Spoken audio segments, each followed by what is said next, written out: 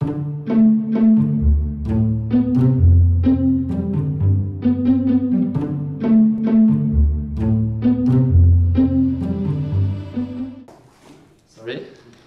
So sorry. Ah, no. Okay. When mu is 0, you have the most structured case. Okay? And gamma is a finite constant. Okay, so I claim that all the results I will present to you, the details of the density don't really matter. What do I mean by that? I mean that for the analysis, we will reconsider this kind of trace ensemble to generate the noise. But actually, the results will hold. I claim they hold as long as you have this kind of empirical density converging to the same distribution. Okay? As long as you have that, it's okay. So if it, instead of generating Z really in that form, I was drawing its eigenvalues IID such that their empirical law tends to the same density, then the formulas are the same. Okay? But the density has to be the one given by the quartic potential. Yes, by the potential that you're looking at. Yeah. And actually, in the numerics, what I will do is that instead of simulating a Dyson-Brinell motion to get the eigenvalues, which can be complicated, I will generate IID eigenvalues according to the density.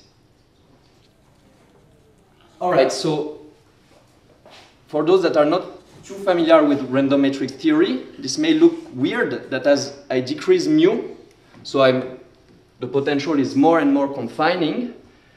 What you see is that the density develops this kind of two maxima like this, while I'm confining more the eigenvalues. Why is that the case? Because actually the density of the eigenvalues, when you go in the basis, when you change variables to go in the basis, this is the density induced, and you have a so-called van der Monde repulsion term there. So the eigenvalues try to separate, to repel each other.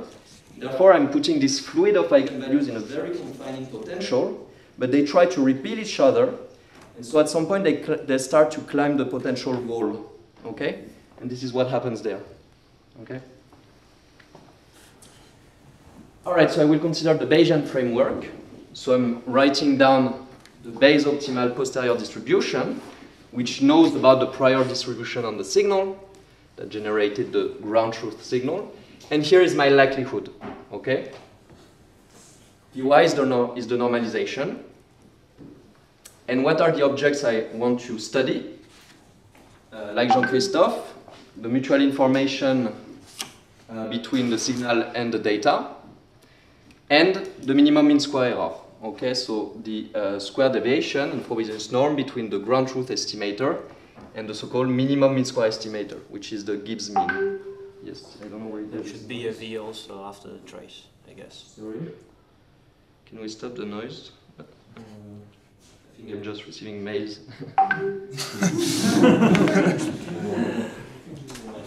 Just turn off the Wi-Fi. Right. Turn off the sound on your computer. Like, put it in airplane mode. But I'm muted, that's why it's weird. Okay. There should be a V after the trace, I guess. Ah, yes, again, I'm sorry, this is a typo. There is a V here. There is the potential. Trace of V. Yes, trace of V. And the V which should stand here is my quartic plus quadratic potential. Okay? So the two quantities which are hard to compute there is this Shannon entropy of the data and this MMSE. This term, if you know the potential, it's easy to understand. All right, so what is known from the inference side, so I will not focus on the spin glass literature connected to this kind of models. So in the Bayesian optimal setting, so without structure, meaning that the noise is really Gaussian orthogonal ensemble, independent entries up to this symmetry constraint, we know essentially everything. We've heard about it a lot. So rho is the semicircle law, and we have a long list of people that have worked on this. When you consider spectral algorithms, in the case where you have structure, meaning the noise is of the form I presented, we also know essentially everything you may be interested in, I mean, at the level of this talk. In particular, we know the performance of the spectral estimator, which takes essentially the first eigenvector of the data and construct this rank 1 matrix with an optimal scaling factor here, which is aware of the density of eigenvalues and of the signal-to-noise ratio. And this is a result by Benes George and Nada Kuditi. They studied that problem and the associated generalized BBP transition. From the point of view of Bayesian in France, we know again what happens when there is some structure. What happens when you use a certain AMP algorithms that I will present, which end up being suboptimal. And this is one discovery of this work. It was kind of conjectured to be the proper AMP. It ends up not being the case. And this is an AMP based on work by Hopper and Winter on the so-called ADATAP formalism that I will present, adaptive TAP equations, that has been made rigorous by Zufan in 2022.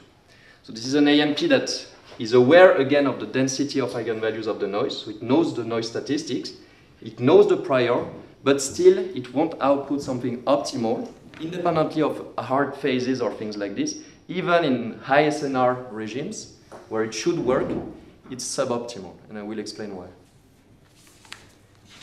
Okay, we also know what happens when you have a certain level of mismatch, still in the case without structure in the noise, so independent entries. It has been studied recently by Farzad Pourkamali and Nicolas Macri at EPFL, where they studied a case of a semicircle distribution of eigenvalues, so Gaussian noise, but you have a mismatch in the signal-to-noise ratio. The true SNR is not the one used by the statistician to perform inference. Recently, together with a colleague, thank you, from Huawei, Marco and Manuel, we studied the case where, so Bayesian inference, so we study a posterior distribution, but which is mismatched again, and also the performance of an AMP making the same wrong assumptions. And what are these wrong assumptions? Again, a mismatch SNR, like in this case, but now the noise in the true data is again structure, comes from this kind of trace ensembles, but the statistician assumes that the noise is Gaussian. Okay? Because for some reason it cannot access the statistics of the noise, so it makes the most naive assumption, which is Gaussian assumption, and we study the performance, the information loss, the performance in that case. And then you have results in the Bayesian optimal case with what I will call partial structure, meaning that the data points are still independent, okay? But essentially the law of the data points is allowed to depend on the indices, okay? And there are results by the Bologna group, Diego Alberici, Francesco Camilli, Pierluigi Contucci, and Emanuele Mingione that are here, and very recently by Alice Guillonnet, Justin Co, Florent, and Lenka. But the fact that you have still independent entries in the noise implies kind of strong universality results. In particular, you can show that whatever is the channel here, the conditional law, okay, you can reduce the study of that model to the one of an equivalent Gaussian model, okay? And this really stems from the fact that you have independence. Okay, this Gaussian model here have a variance now that depends on the signal and on the entries, but still it collapses to a Gaussian model. It is not expected to be the case in what we're studying here. All right, so what are the results? Sorry, I don't know.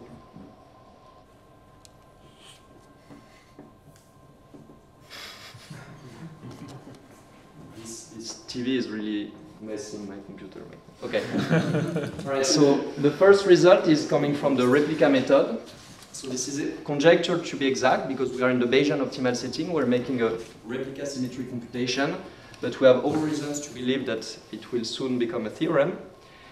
We're showing that the Shannon entropy tends to a saddle point formula, which is an extremum over R3 of a certain variational function. So we have an explicit characterization of this object, from which we can deduce, by solving this extremum equation, we can deduce the minimum in square error, where this m is one of these parameters that is extremized over. So generic, I mean, standard kind of results in the replica theory. One surprise, which a posteriori may be not so surprising for knowing a bit this kind of problems, is the following fact. We show that spectral PCA, so the spectral algorithm looking just at the first leading eigenvector of the data, is Bayesian optimal in the case where the priors over the signal is rotationally invariant, so Gaussian or spherical. Okay, so essentially, this rotational invariance in the prior essentially means that you have nothing to exploit from the prior information, and therefore spectral does as good as the Bayesian estimator. Still, it's non-trivial because the Bayesian estimator is a kind of finite temperature estimator, right? You are sampling a measure. The spectral algorithm is the solution of an optimization problem. Okay, it's the first eigenvector. So this was known in the Gaussian case, no? This was known in the Gaussian case, yes, of course, yeah. Algorithmic results. The first thing we show is the fact that this kind of natural AMP derived from the work by Hopper and Winter, which has been refined by Zufan, which iterates these equations there, is suboptimal. So this is a standard form of AMP iteration. So here you have the data matrix, which multiplies your current estimator, and you remove a certain correction called the Onsager reaction term. Then you apply this quantity, you put this quantity as an argument of a certain denoising function that takes into account the information about the prior, about the signal properties, and you iterate. Okay? And this Onsager reaction term is tuned such that the empirical distribution of these quantities here look like Gaussian, okay, to make the iterates convergent. And what we claim is that why here the data is not the correct matrix to use. Okay? What we show instead is that for a given potential, for a given statistics of the noise, in the Bayesian optimal setting, to perform Bayesian optimal inference, and therefore what you should use also in AMP, is actually a certain specific polynomial function of this data, which is non-trivially guessable from the potential. It's not that I can tell you, just looking at the potential, what are the coefficients in front of this. I know what's the order of this polynomial, but we didn't yet understand the structure allowing to guess the coefficients right away.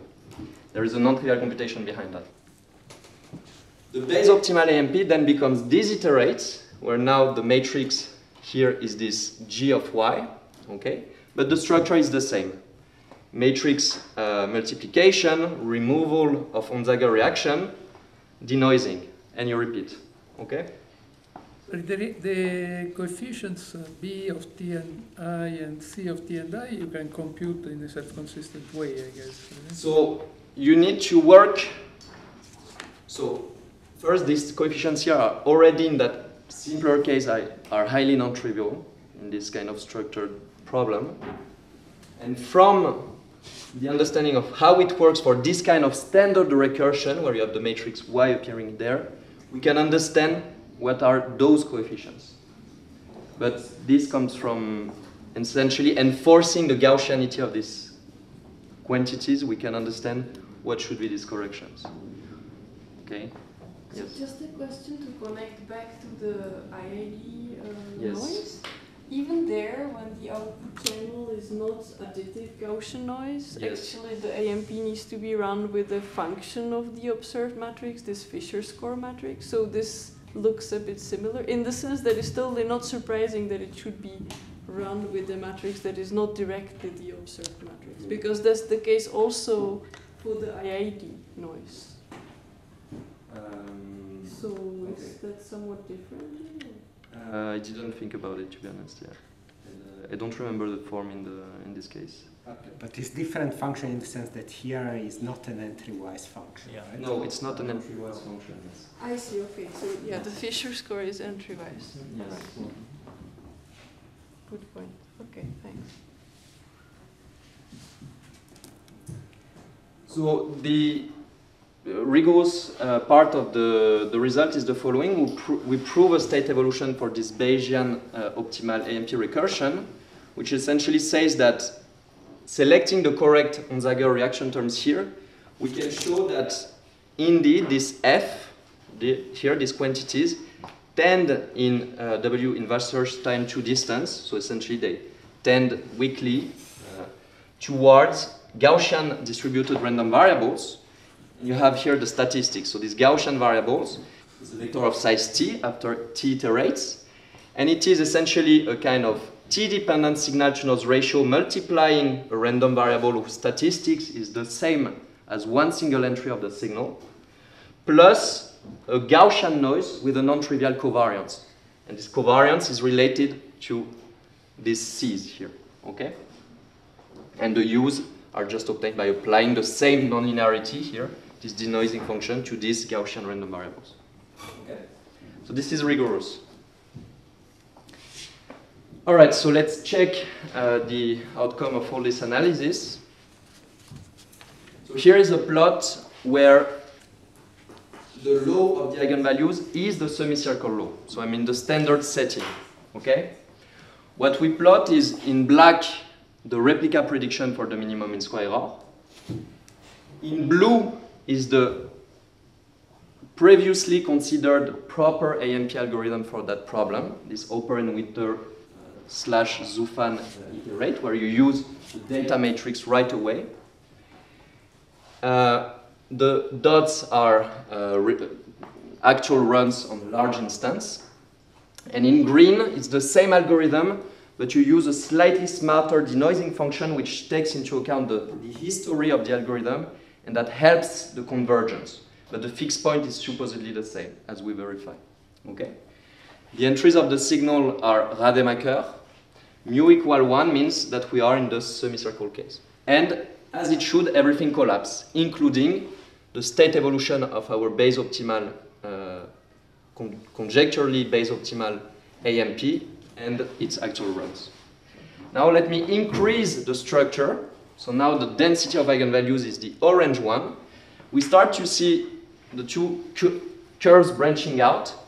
And what you observe is that our base optimal state evolution matches perfectly the replica prediction, which strongly suggests that all the scheme is coherent.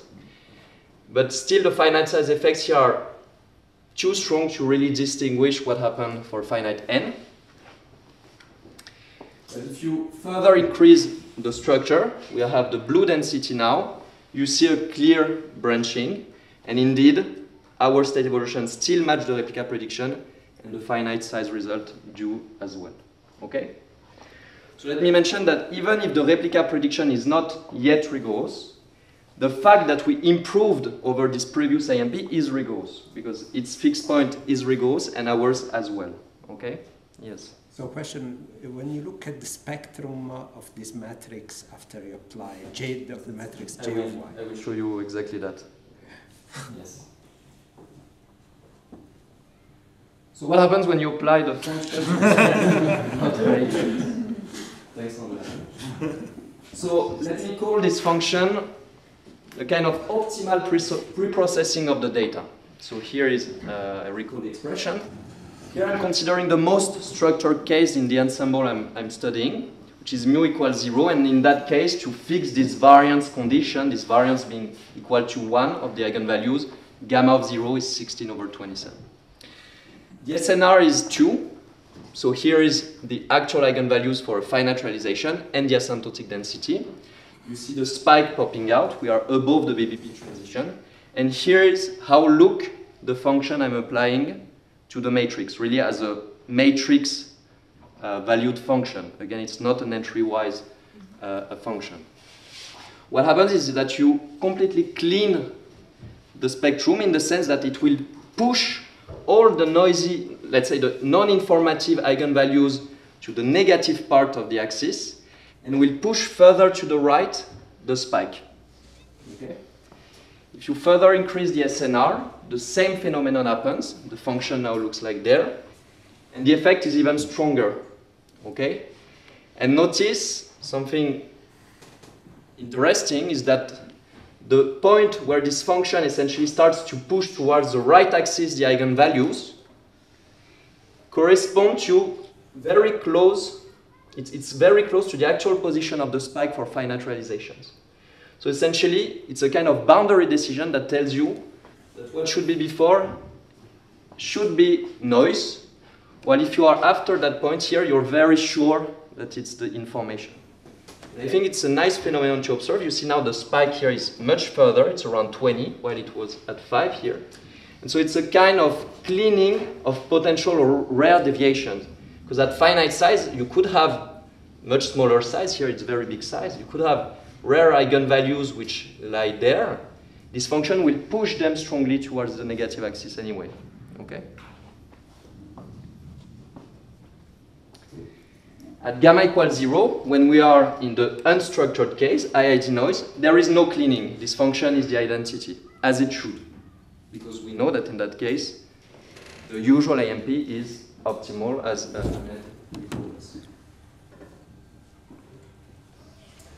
What is doing the suboptimal AMP? This Hopper-Winter fan AMP. I recall the recursion there. This curve is again a replica prediction for another problem. And the red curve is the AMP fixed point of that recursion. Okay, still Rademacher prior, SNR, MSE. What we understood is that if you write down a mismatch posterior, in the sense that you assume the correct prior, like this AMP does inside this denoising function, it is aware of this PX. But now you assume a Gaussian likelihood. So you take a quadratic potential. Okay? So even if the algorithm is actually aware of the statistics of the noise, it does not try to sample the correct likelihood, the correct posterior distribution. Okay? If you do the replica symmetric analysis for that problem, for this mismatch problem, you realize you get that prediction. Okay.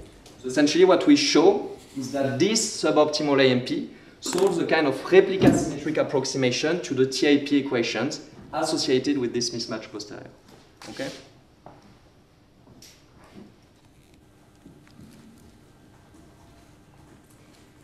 So now let me, how long do I do?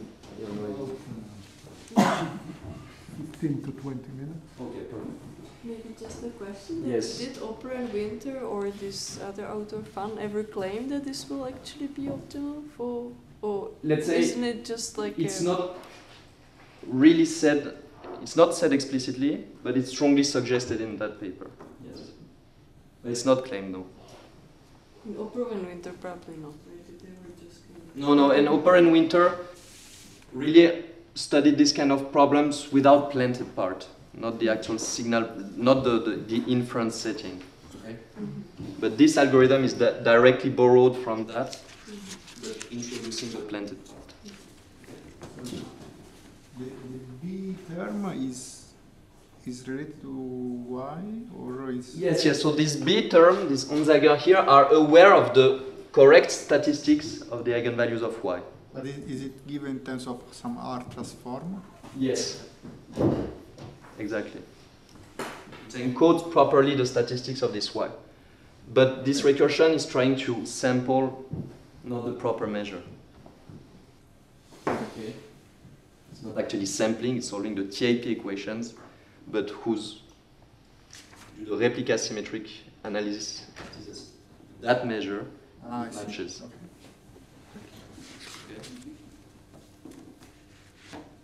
So let me give you some ideas about what is novel in the approach. So essentially the replica computation is standard but non-standard, and I will try to show you why. So we start from the usual replica trick, okay, where you push the expectation over the quenched disorder, which is in this case the data, in particular the realization of the basis of the noise, this O, okay, and the eigenvalues, inside the log using this identity.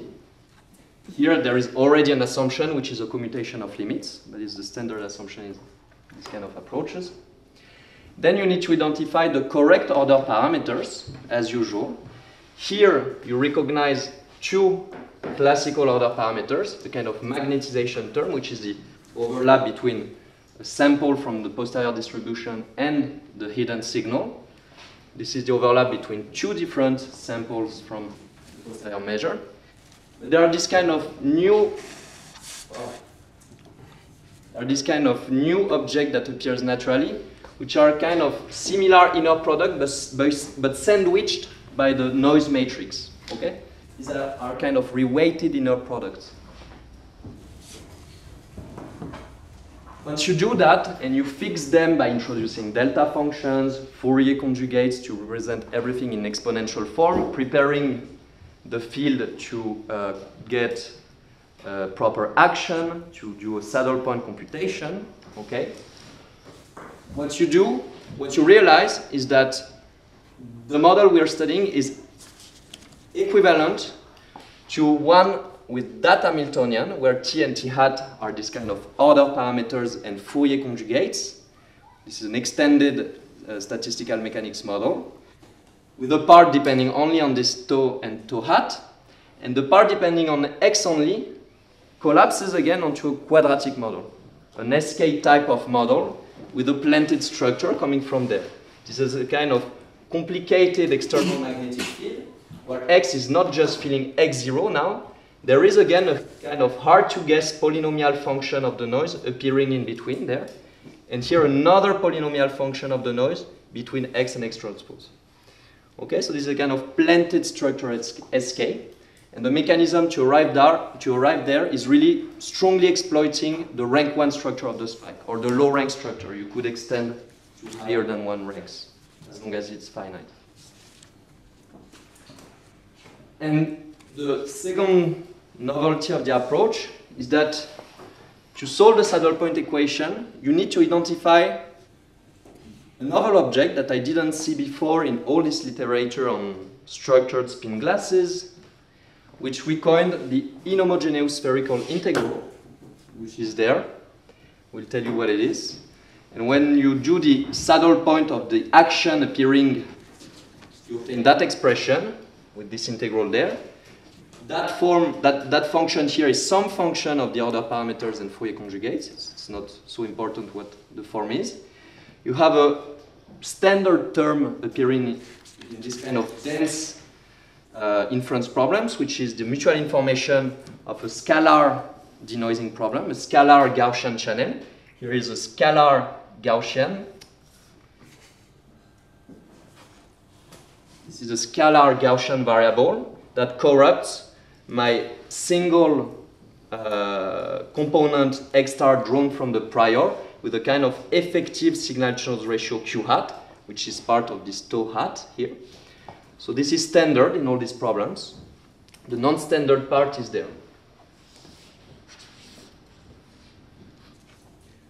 So let me give you an idea of what is this non-standard part. So I will first recall what's the standard spherical integral, which is the key object appearing in the analysis of these structured spin glasses.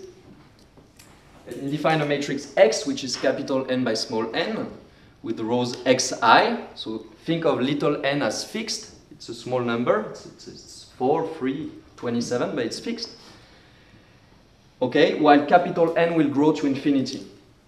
The columns instead are large dimensional vectors, XL, okay, but you have few of them. And I will fix the overlap structure between these columns. Okay, I call this inner product QLL prime. Okay. The standard spherical integral, the low rank spherical integral, the rank little n spherical integral is this object here. This expectation is over the R measure, again, uniformly sampled orthogonal matrix. And here, what appears inside is a rank little n matrix, where D is little n by little n, okay? While this capital D is full rank. You can take it diagonal or not, it doesn't matter, because if it's not diagonal, you can absorb its basis in O, just require that it's symmetric. So let's take it diagonal, okay? But this is small rank. And actually, in the rank 1 case, this spherical integral is well known in spin glass literature. This is a structured spherical spin glass. This is the measure over the sphere, because you see that if I rotate O times X here, this is like a uniform vector on the sphere. This O transpose applies on this X transpose. So I can replace this expectation by an expectation over the sphere. S is OX, and this D appears here. Okay. And if I, in the case of n equal to 1, this b is just a scalar, this q is just a scalar, so they multiply and gives me a beta.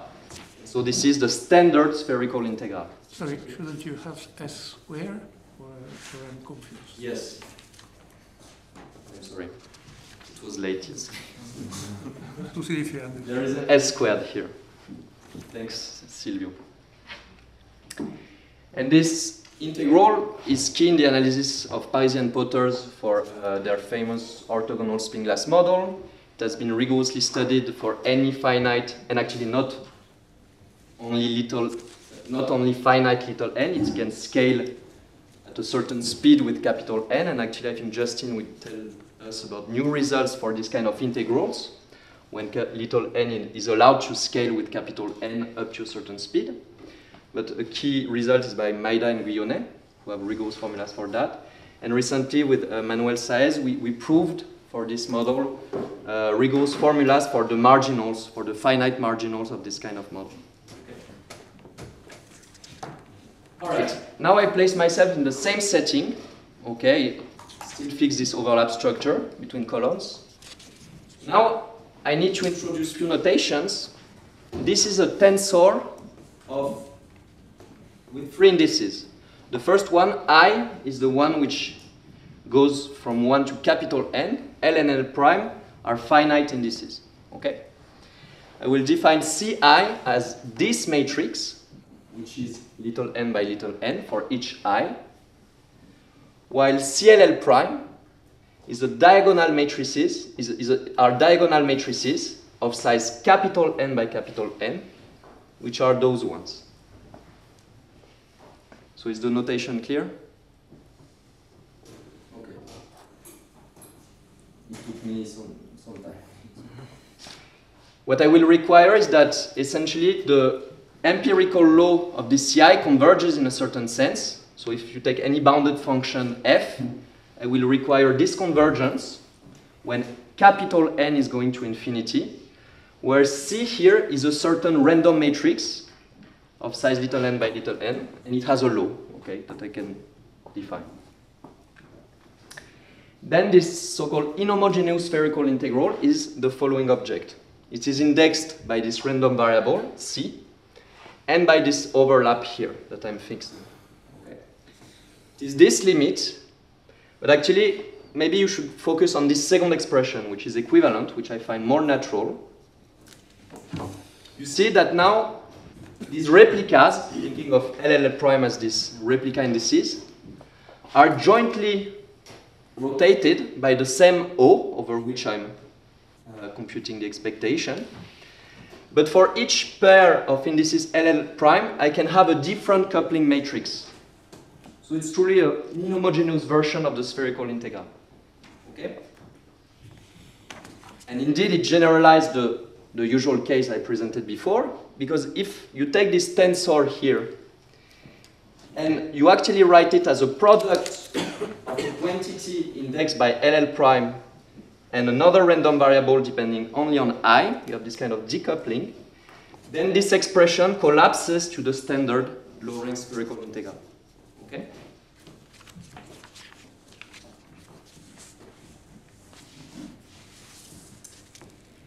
All right, so let me now give you an idea of how we understand what's this optimal preprocessing function of the data. We use this so-called adaptive Thouless-Anderson-Palmer approach of Hopper and Winter. The first step is to start from the log likelihood of the model, which is this trace of this potential. And here it's an equality. It's an equality, it's not a minus. Third typo, sorry about that. It depends on a certain function of the norm of x. You have naturally, when you expand this potential, you have to be careful because everything is non-commutative here. You have a certain polynomial of y that appears. And then you have kind of non-linearities like this of sandwiched inner product of x with the data. Okay, so this is the case of the quartic potential. But in general, you would have additional, more complicated terms with, again, non-linearities and more complicated terms of that form. Okay? So it's a bit a mess. So what you need to fix is this kind of order parameters here, okay? Now I want to design an algorithm. I cannot, like in the replica method, decompose the data into signal plus noise. I don't know the signal. The only thing I'm given is the data. What is the gamma? The gamma was the term controlling the strength of the quartic part in the potential. Okay, yes. Okay? And mu, which does not appear, it's inside this function, controls the strength of the quadratic part. Okay? So I will fix, again, like in the replica computation, by introducing delta functions, Fourier conjugate to represent these deltas in exponential form, etc. What I obtain is that the partition function of my model ends up of that form, where I have a certain phi n here, which is a free energy, okay, kind of log partition function, where this J tilde is the matrix naturally appearing that I construct from this R, and from this term, doing the computation, you have additional terms that are added to this polynomial there, and you have a certain matrix J tilde that appears. This is just a direct computation. I've done nothing at the moment. Then you use the ADATAP formalism, and this tells you that this kind of free energies, if you trust the assumptions that mean field type of behavior should apply in that case, so here there is an assumption of validity, ADATAP tells you an explicit formula for this kind of free energies, and this kind, I mean what? The type of free energies where you have a measure which is decoupled over the spins, here the entries of your estimator, and a structured Ising or a structured SK model, a quadratic form like this, okay? So you use this ADATAP formula, you plug it there, and you write the saddle point, and it gives you again something that looks a bit like replica, but actually it's not directly related, it's not easy at all to see the mapping. And if you perform the extremization over these order parameters that you fix there, you obtain that free energy. And what you can say from there is that your original model, described by this log partition function, is equivalent to, this is a constant, to that free energy here, where the matrix of interaction between your variable is this J tilde star, where J tilde star is what? Is this J tilde that appeared naturally from the computation, by fixing the order parameters there, evaluated at the extremum values for all these order parameters. So this is the polynomial of the data that you obtain. So that's why I was saying it's non-trivial. There is a whole business there to arrive there, okay? Any question or? Well, another way would have been to put any function there. Another approach would have been to take J of y of a generic function, do the state evolution, and then optimize the MSE.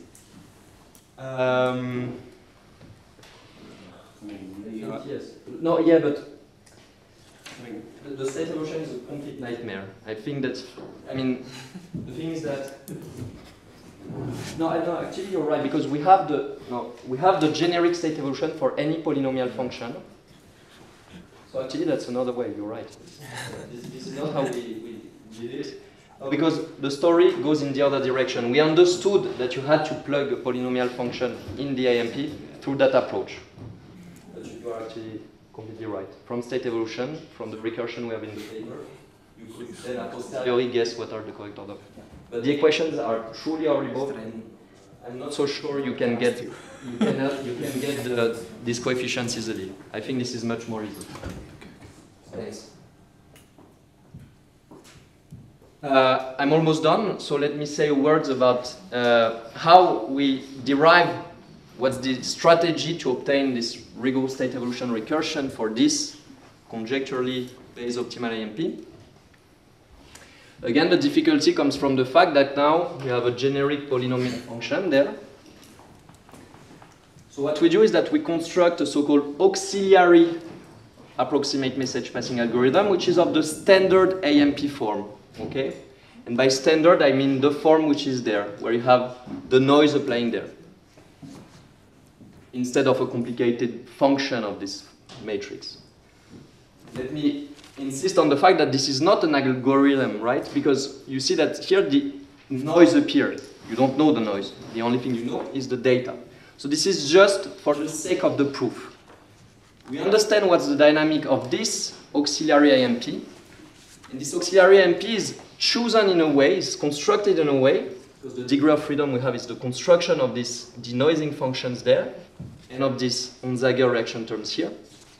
It is constructed in a way that every k iterations, we are actually getting information about a certain power of the data applied to u, which is the kind of things we need to understand this dynamics there. This is a polynomial, okay? And by understanding this algorithm, we can deduce what are the correct Onsager there. So this is, we don't use this as an algorithm, it's not one. It's a tool to understand the state evolution of that one. Okay? So like I said, kt iteration of this complicated iterations there give you essentially information about one iteration of that one. Because here, if the polynomial is of order k, you see that you need to update that a number of times to access all these powers. Okay, it's not so important, but there is a nice proof strategy that Marco Mondelli developed, and it's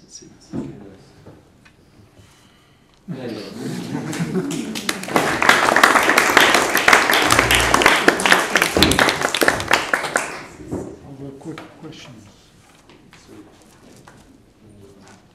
I have one because from the beginning of the talk I'm wondering, but maybe you have some, what's kind of a example maybe for some toy application where this noise would actually be of this distribution, of high distribution? Yes. It always helps me to have something in mind. Yes, so actually through the collaboration that Marco has in Vienna, working with certain biologists, they are studying certain very large covariances matrices, and they have biological reasons to think that the information they want to extract is of a certain form, and if you process these covariances in a way that you extract this information, you can guess that what remains has strong dependencies. The fact that it's Rotation invariant is an assumption. Of course, in reality, it's not. But it is clear that the noise in this problem, in these biological problems, what you want to denoise, has correlations. And this is a way to approach that. No, that yes, that I believe that in many practical cases it has applications. But whether the hierarchy that you say is like an assumption. Yeah.